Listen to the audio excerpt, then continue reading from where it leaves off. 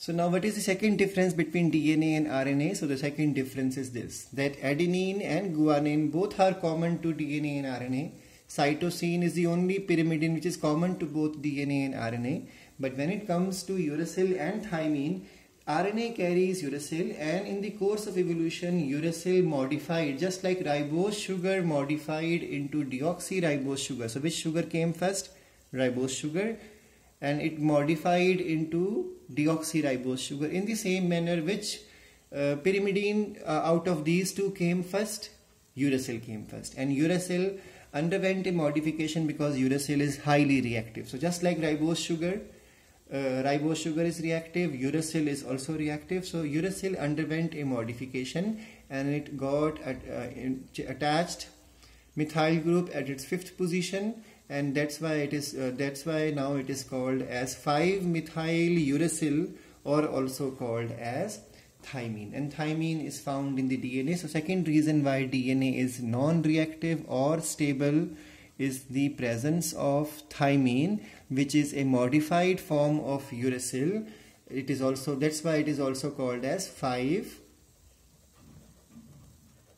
uracil. I hope this point is clear to you. So today you have learned two major differences in the chemical structure or the structural composition of DNA as well as RNA. Now the next point is that the next molecule which is present in the nucleotide is called as the phosphoric acid. So we all know how do you represent phosphoric acid, H3PO4. You can even mention in this manner. But the reality is that it will develop a positive charge and the negative charge, because the electrons, the oxygen has the ability to pull the electron closer to itself, so it develops a net negative charge, because of which you will find that the phosphorus here will carry a slightly positive charge. So what is phosphoric acid? Let's understand that there are 3 hydroxyl groups attached to the central phosphorus, and then there is an oxygen attached to the central phosphorus. Oxygen has the tendency to pull the electron slightly towards itself, so it develops a slight negative charge. So obviously the phosphorus is going to develop a net positive charge, and the hydroxyl groups are available for reaction. Remember, we have done whenever there is loss of water, you always involve OH. That's why phosphoric acid is highly reactive form, because it is these hydroxyl groups are always ready to undergo condensation reaction or loss of water to develop various bonds. So phosphate group can easily join with the sugar group, because sugar group also carries OH and phosphate also carries OH. So establishment of this link will cause the loss of water, and please remember this point which I have told you. So now the next thing is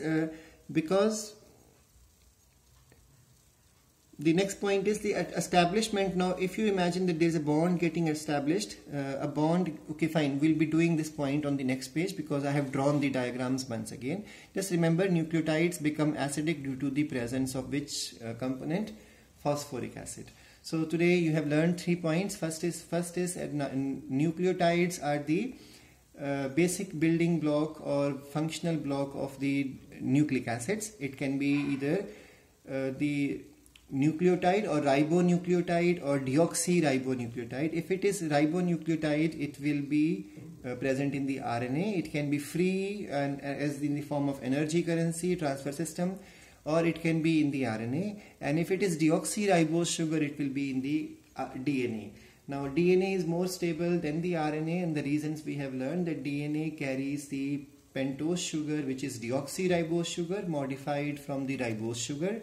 Ribose sugar is reactive because it carries an OH at the position of the second carbon. So that's why RNA is reactive and not stable, and DNA is non-reactive and stable. Second difference we learned is that there are nitrogen bases. Nitrogen bases are purines and pyrimidines. So they undergo substitution or modification to give rise to either adenine or give rise to guanine, and both are present in the DNA and RNA. If it is pyrimidine, it is either cytosine, uracil or thymine. Cytosine is common to both DNA and RNA. Uracil is found only in the RNA, and it underwent modification to become 5-methyl uracil. 5-methyl uracil. So now it is called as thymine. Thymine is comparatively stable and non-reactive. That's why overall DNA is become stable and non-reactive. RNA is always reactive and unstable. Then we learned that the nitrogen, apart from nitrogen bases, phosphoric acid is also present. Phosphoric acid tends to develop bonds because there are 3 hydroxyl group always available to undergo reactions. So all these 3 things join to form a nucleotide. Now next point. Before you understand nucleotide word, the main thing to understand is something which is smaller than the nucleotide, and that is called as nucleoside. So what is nucleoside? Nucleoside is a intermediate substance in the formation of nucleotides. So nucleotides are formed only with the help of nucleosides.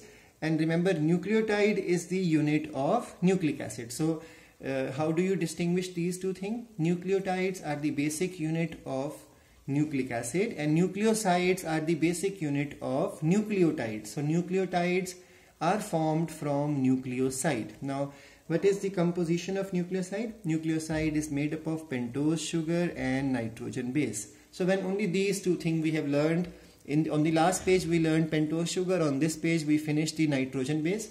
When only these two things join together, it gives rise to a nucleoside. And please remember, base. That's why nucleosides are basic in reaction, but nucleotide will also carry phosphoric acid. When these two things join, you call it as nucleoside.